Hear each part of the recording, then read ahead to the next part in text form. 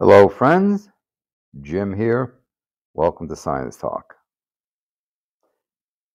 Interesting article that was published on the online publication EOS. Climate tipping points could be triggered by committed warming. I'll explain what's meant by committed warming later on in the video. Unless we rapidly reach net zero emissions, the climate will inch closer to a point of no return, even after greenhouse gas emissions are reduced. Okay, so here's a photo of some ice. Climate tipping points, such as the melting of ice sheets, could be triggered by committed warming, even after greenhouse gas emissions stop rising. As the planet warms, climate tipping points such as the melting of ice sheets or loss of the Amazon rainforest become increasingly likely. A net zero approach proposes reducing greenhouse gas emissions where possible and removing or offsetting those that are released. But such a large scale greenhouse gas removal may be infeasible for a mix of technical, political, economic, environmental, social reasons. Alternatively, a combination of lowered emissions and natural carbon sinks may allow atmospheric greenhouse gas levels to remain constant. Well, constant to what? What current levels are? Still going to lead to a warming planet. A new study by Abrams et al. Examines committed global warming, or warming that continues after greenhouse gas emissions are held constant until a new thermal balance is achieved. So that's what's meant by committed global warming. That it's what's already in the books. It's think of the analogy that you have a musician leaving a band, and he has a concert commitments to fulfill, and he can't leave until or she until those concerts are done, and so that's it's committed. It's already in on the books. It's already will happen. Will take place. The planet will continue to warm even if we go to net zero. And actually, I like their analogy here. You have a faucet. You've been running, hot water, and then you switch to the cold side, and the water is still hot that comes out because there's still hot water in the pipe until the cold water replaces it.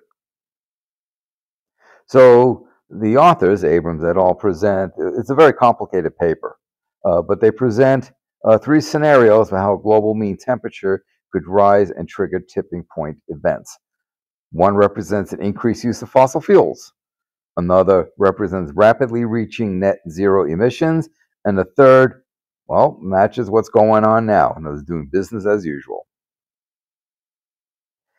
Well, we all know how the Paris Agreement set the global limit to 1.5 C. We're already above that, so that didn't happen. That didn't work. And they go on to say a couple other things which reflect more of IPCC estimations, which we know are underestimations. So they say that, if we can get atmospheric radiative forcing kept constant at present levels, there's an 83% chance of exceeding 1.5, 55% chance of exceeding 2.0. Well, that's not very promising on that alone. In the scenario that best matches the current trajectory, the findings also estimate that 6 tipping points will be crossed by 2100, if not sooner. Without a net zero plan in place, the results demonstrate that temperatures may climb by about 2.7 C by 2100. Well, this is definitely telling me that they're looking at the IPCC stuff, because it's going to be much higher than that. The author suggests a swift adoption of net zero policies and emission cuts to avoid these catastrophic scenarios. Okay, well, first of all, I have a bunch of things to say, as you can imagine. What's the one big thing they're forgetting? Oh, that's right. Look at this photo. Where is the ice? The ice is floating on the ocean, right? The thing called ocean heat content, which is whoppingly high. That heat's going to diffuse to the atmosphere. Thermodynamics informs us that in an attempt to reach equilibrium, the heat will diffuse for a long time. That heat will increase the temperature. And, with the very warm oceans now, gas solubility decreases. We are seeing outgassing of CO2. And sometimes, as the methane thaws, especially the thermogenic sources of methane, lots of times you get these huge releases of methane bubbles that rise quickly through the water column, don't even get a chance to be absorbed or chemically react, what have you, and they just hit the surface and they burst and boom, and now we've just added some methane to the atmosphere. We all know that CO2 and methane are greenhouse gases that will contribute to the heat trapping potential, increasing the temperature of the planet further. So they neglect to mention that. And some of the numbers that they're putting out here are lowball. They kind of reflect IPCC ways of approach. Linear when we know it's exponential. So let's take a quick pop over here as to what is committed warming. And so here we have emissions taking place. So a climate scientist explains why global warming can continue long after emissions end. Because of humans, the concentration of planet-warming CO2 in the atmosphere is now 50% higher than before the industrial era, and these gases are raising Earth's temperature. So we know that the humans, through the use of burning fossil fuels, is raising the planet temperature. So can this be halted, reversed, what have you? And I would say no. And that's due to committed warming, also known as pipeline warming. It refers to future increases in global temperatures that will be caused by greenhouse gases that have already been emitted. Don't forget, there tends to be about a 20-year lag, give or take, of when a greenhouse gas a molecule is emitted into the atmosphere, and until the effects of that just now emitted molecule is manifested. So in other words, the warming we are measuring now is reflective of the levels of greenhouse gases from 20 years prior. So if we want to know what will be the effect of the greenhouse gas levels that are currently being measured today, wait 20 years. So there's this lag effect, and that lag effect will basically will result in higher temperatures for the planet. So as it says here, it refers to future increases in global temps that will be caused by greenhouse gases that have already been emitted. So if the clean energy transition happened overnight, you're still going to get some warming. Now the question is, how much would that continued warming be? And that depends. All right. So we know that the greenhouse gases get trapped in the atmosphere, the lower atmosphere, troposphere, right? And what this has resulted in is Earth's energy budget is not in balance. Right? We have an energy imbalance for the planet. Now, usually, most people look at this as, oh, you have radiation coming in, radiation going out. So you look at the top of the atmosphere, take the difference, that's your Earth energy imbalance. And yes, radiation comes in, some is reflected, some is resorbed, and then those of the energy that's absorbed, a lot of it is re-radiated out, and then you have the greenhouse gases trapping, and so on and so forth. You put more greenhouse gases, and so on and so forth, and then you have an imbalance where the planet is warming, and we're usually measuring that. You can measure that as like watts per square meter. Well, that's all fine and dandy. It's important data to have, but just remember, the oceans have absorbed well over 90% of our greenhouse gas energy emissions. Over 90%. That's heating up the oceans, right? Causing stratification, all the things I've been discussing with you for all these years. That heat is going to diffuse. It's going to diffuse to the atmosphere, further contributing to the energy imbalance. In other words, it is a mistake, in my view, to only look at what happens at the top of the atmosphere, to only look at energy and compare it to the levels of greenhouse gases in the atmosphere. You have to look at the potential energy that the oceans store. Think back to your basics physics. You've got a brick on a shelf, all right? You measure what? Its potential energy. The brick falls off the shelf and it's moving to the ground. Well, it's now, the potential energy is now kinetic energy. You have all this potential energy in the oceans. It is now, as it diffuses, it's now contributing, it's fluxing, right? And it's contributing to the temperature warming, and therefore increasing the energy imbalance.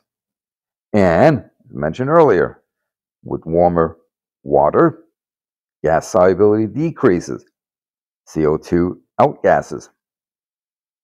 Well, there's more greenhouse gases in the atmosphere, adding to more warming. So, if you want to look at the Earth's energy imbalance, you have to look at the oceans. And this is something many atmospheric scientists do not do. So they're not really getting the complete picture. They're not getting all the data. They're only getting part of it. And I think that's where they're, kind of going astray a bit. You want to get a real handle on the energy imbalance, you got to factor in the ocean. And that is really not being done to any great effect.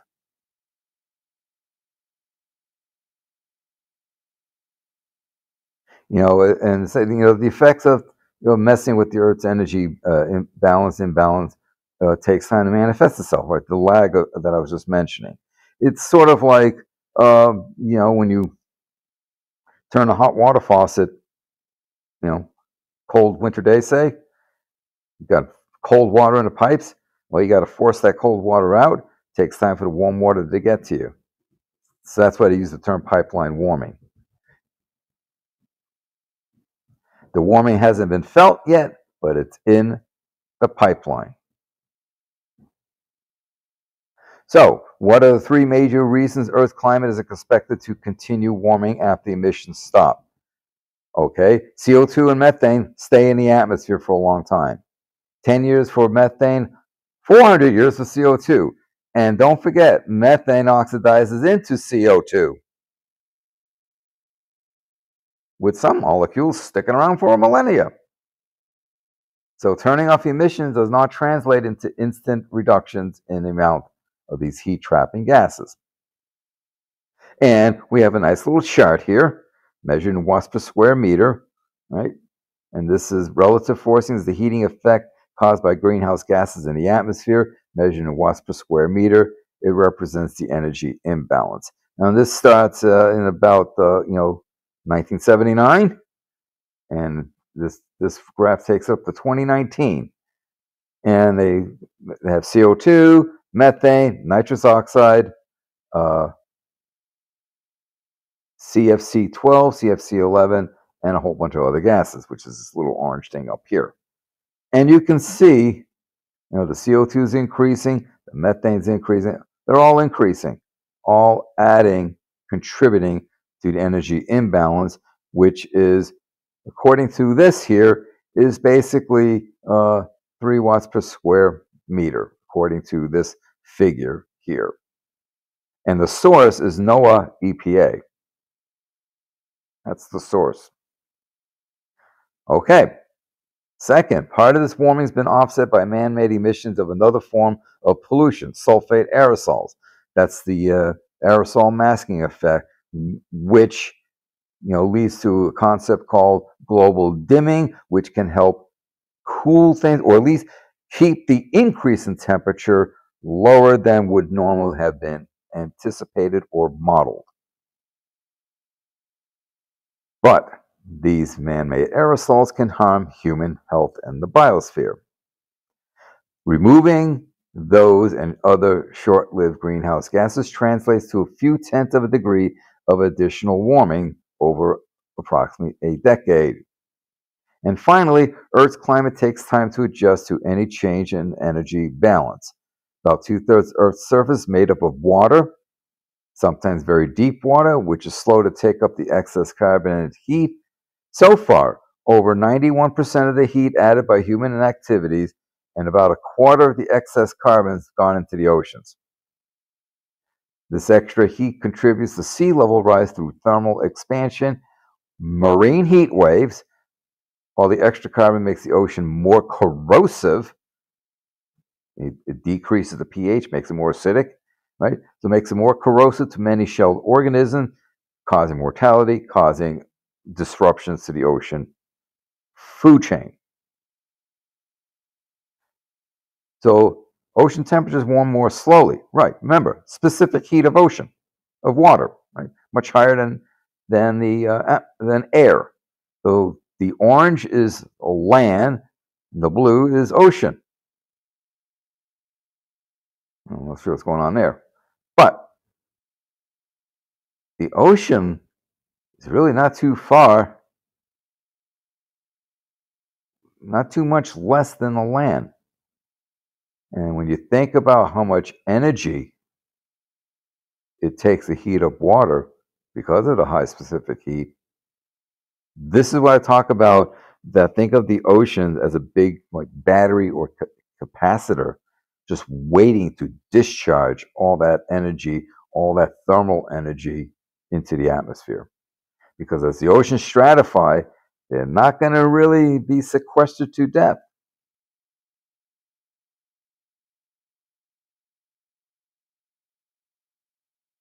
Earth's surface temperature, driven by the imbalance of radiant energy at the top of the atmosphere and modulated by the enormous thermal inertia of its oceans. This goes to the point I was trying to make earlier, that if you really want to get a better handle, a better measure of the Earth's energy imbalance, you must look at the thermal inertia of the ocean. You must look at the heat content the oceans contain. It is a mistake not to.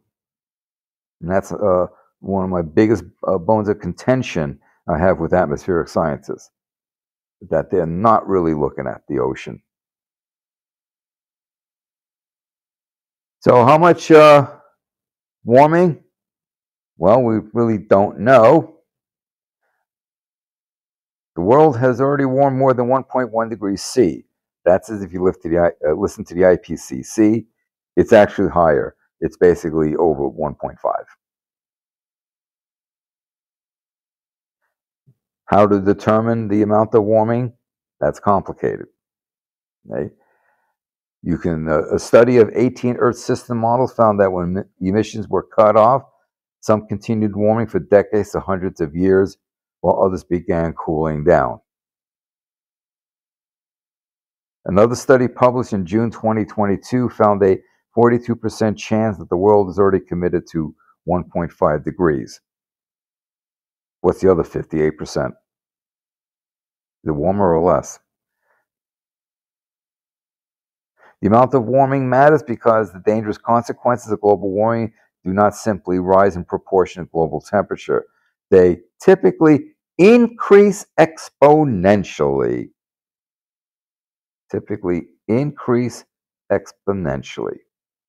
Particularly for food production at risk from heat, drought, storms. Further, Earth has tipping points or tipping elements and their subsequent interactions that could trigger irreversible changes to fragile parts of the Earth system, like glaciers or ecosystems. Let's face it, the entire Earth system, while a finely tuned mechanism, is fragile. We won't know right away when a planet has gone past the tipping point because those changes are often slow to show up. Well, you may recall I did a ocean heat content update video, and in it I argued that the planet overall already went past the tipping point. And that was in the mid-90s. And that is when the ocean started rapidly warming up. Could no longer sequester heat to depth. That's where we went past it. And you throw in the lag effect, well, 20 years later, it's about 2015 or so, and here we are, almost in the mid-2020s, and what are we seeing?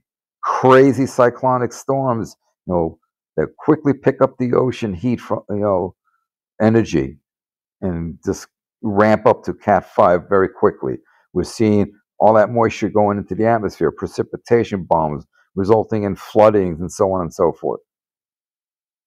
This is the new normal. So, the other thing I want to mention is that the PIK group, and I did a two-part video on this, they examine the interactions among the tipping elements. And what they found was that the interactions, and when they did this report, it was several years back, and they found that we've already warmed to a 1.3. So that was several years back. We have since exceeded 1.5.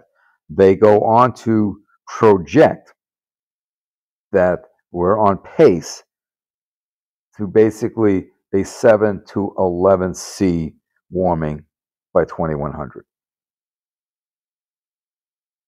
That's what they project. The best case scenario is 5C by 2100. And that seems to be at a minimum locked in. The PIK folks argue that 7 to 11 is locked in. Right, the pipeline warming, committed warming. That's because things are exponentiating. All the various parameters are exponentiating. And when they examined their tipping points, they looked at the interactions that exacerbate as well as mitigate. So they looked at both of them. And then they concluded that, well, based on the data that they have, that 1.3 has already occurred. And I said that was about 3-4 years ago, something like that. And now we're over 1.5, and now there's talk of 2.0 by 2030, and away we go from there, right? So we look at, let's take this all the way up. The land average in 2016 was 1.53 C, and the oscillatory nature is seasonality, and 1.5 C by 2020. According to that. Now, if we look at the ocean here, Okay, by the time you get to 2018, the ocean surface temperature is 0.68 degrees C warmer. May not sound like much, but remember specific heat of water. So you look at that, and then from that, this is land average. So these are temperatures. Uh, they are not watts per square meter. I might have misspoken on that earlier. So these are temperatures that are above the average. And we're seeing a clear increasing trend. So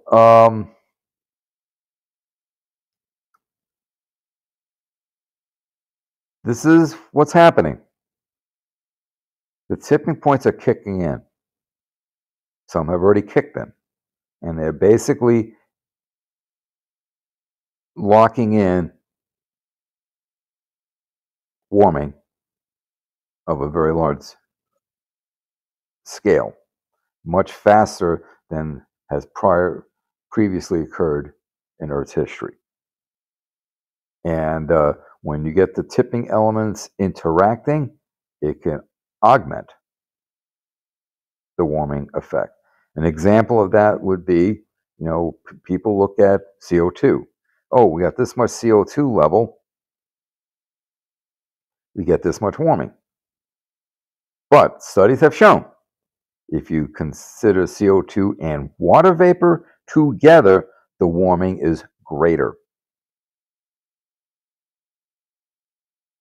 And now we're seeing more and more, correctly so, I think, in measuring CO2 equivalent, which takes into account methane and nitrous oxide as the three major, and then of course water vapor, the fourth major greenhouse gas. Remember, when you burn your gasoline, what comes out your tailpipe is CO2 and water vapor, not just CO2. Right? Look at the little drip drip you see off the end of the tailpipe. So working synergistically together, CO2 and water vapor lend to further warming effects. So there you have it. Tipping elements are combining, and we all know all sorts of tipping elements I've discussed with you. The permafrost, the what happens to the land, atmospheric or warming, and therefore moisture that it can hold, ice melt. It takes a lot of energy to melt the ice, but once it's melted, that energy then more rapidly heats up the water, right? Because the conversion from latent heat to sensible heat.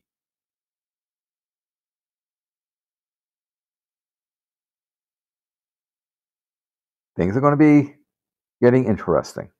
And when the models, the PIK models have shown that exponential functions fit the data best, well, things are exponentiating. And then if you start getting rapid exponentiation, all bets are off. Now, we've thrown around, if 5C by 2100 is 7 to 11C by 2100. It's all kind of moot, because when you get to about 4C, that's enough to render humans extinct. Or, if nothing more, a massive reduction in human population numbers. And even people are able to survive, there will be societal collapse. An Australian think tank a couple of years back, and I did a video on it, opined that civilization, the order of civilization, societal orderliness, could collapse by 2050.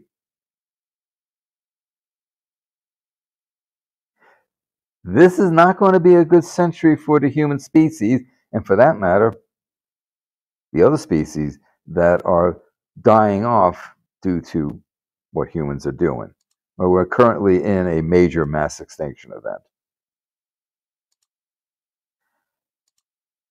So